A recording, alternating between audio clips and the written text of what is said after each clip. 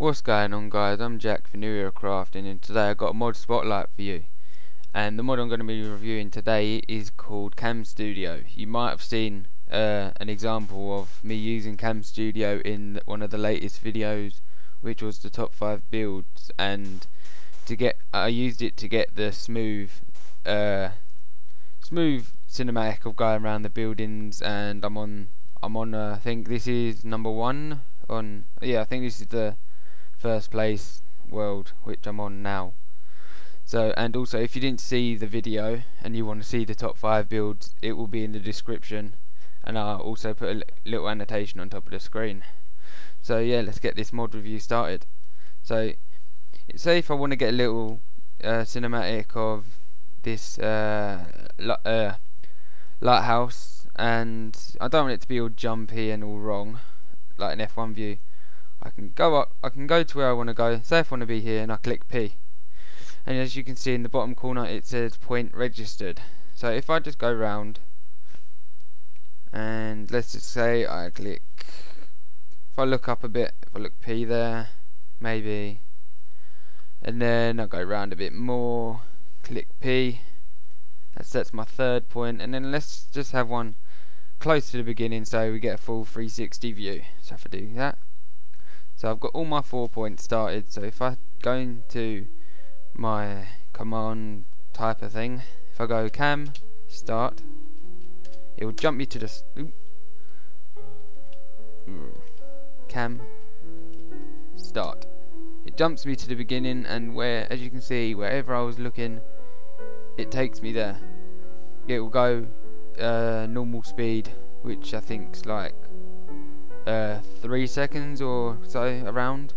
So if I do cam start and then put, let's say, 20 seconds, you can see it goes a lot slower and a lot nicer. It also, if you have a nice texture pack, it looks nicer as well. If you have a really HD texture pack, it may lag in Minecraft, so you need good computer specs if you're using a really HD texture pack.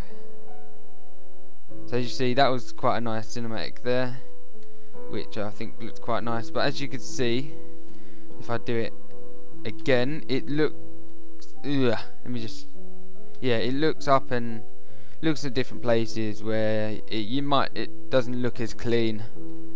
So if I do cam stop, I can stop that, and if I go to this little hole I made round here, I'll go inside the lighthouse and say I want my target view just to be down here in this little workers room. If I do /cam T, it sets my target. So then if I go outside again and I do my, let's just say, let me put it to 5 seconds.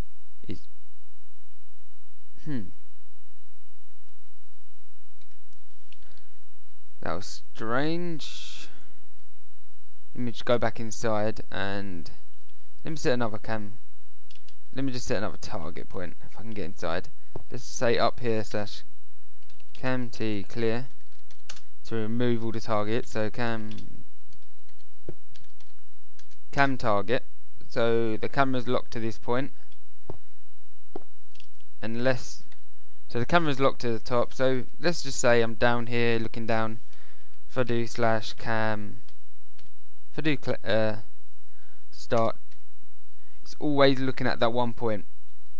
No matter where you are, it will always look at that one point and try to keep the cursor or your aimer right in the middle on that point. Also, in the options, if you click, you can't do it while traveling, so I'll let it finish.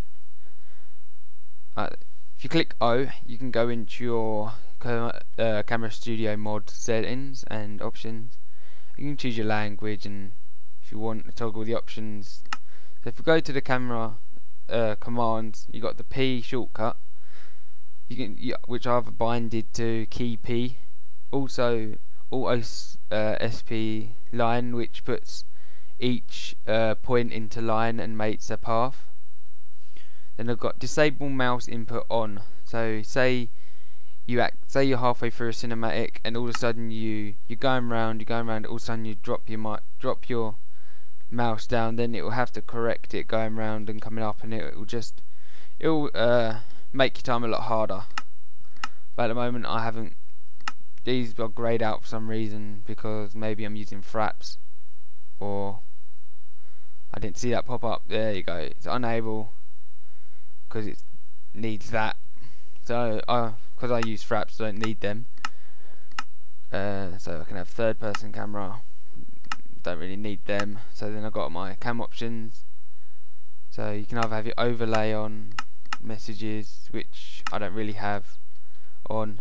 So it's just a nice mod, helps you do cinematics, does all your cinematics,